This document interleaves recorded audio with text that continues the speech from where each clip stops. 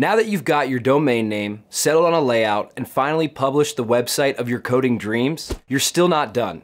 If you don't regularly back up your website, you're just one server crash away from losing all your content. You need a tool that automates backups and safeguards your website in the cloud. And that's exactly what we're sharing in today's product showcase.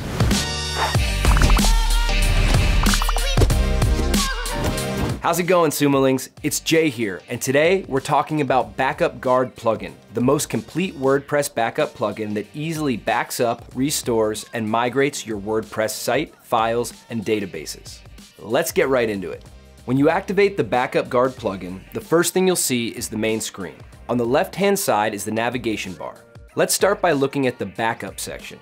Here you can see all previous backups, their size, the date of the backup, the status, and actions you can take. You can delete it, download a local copy, or even restore your website to this backup. To create a new backup, hit the backup button at the top of the screen. A pop-up window will appear that lets you customize what kind of backup you want to run. You'll name that backup and decide if you want a full backup or a custom backup, where you only back up your database or only back up your files. Then you can choose if you want to upload the backup to the cloud based on the many cloud options available via the plugin. After you finalize all the details, you're good to go. Hit the backup button, which will run your backup. That'll take you back to the main screen, and you can see that your backup is in progress. Give it a refresh, and boom, the backup is done. You can see time and date right here. Now to migrate to your site, you hit the Migrate button on the main screen. And in case you have a local copy of your site that you want to import, you can do that by clicking the Import button. From there, you can choose whether you're importing from your PC or a connected server. Let's explore the other sections on the navigation bar. Here we have the cloud, where you can see all the cloud options you can connect from the plugin. To get started, switch the On button and then sign into the respective cloud website to complete the process. Let's move into the schedule feature.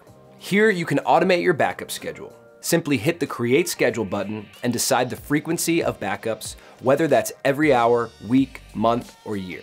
And just like the backup we ran before, you can decide if the scheduled backups will be full or custom, and even where they will be stored. When you're done finalizing these details, hit the Save button. In Settings, you can configure a bunch of things, including email notifications, alerts, whether the local copy is deleted after a successful upload, and how many backups you want to retain over time. In System Information, you can see the server hosting the plugin. The Services tab shows you the special services available to you. So if you need help migrating a complete website, you can order this service to help. And finally, in the Support tab, you have access to the Help Center and relevant how-to articles. If you scroll down to the bottom, you can chat with the BackupGuard team or send them an email. We know the internet can be a scary place, so you need to protect your website from threats. With BackupGuard, you can rest easy knowing your website isn't going anywhere. And if you made it to the end of today's video, you're a real one. So go ahead and subscribe to the AppSumo YouTube channel to stay up to date with our content and deals. Peace out, people.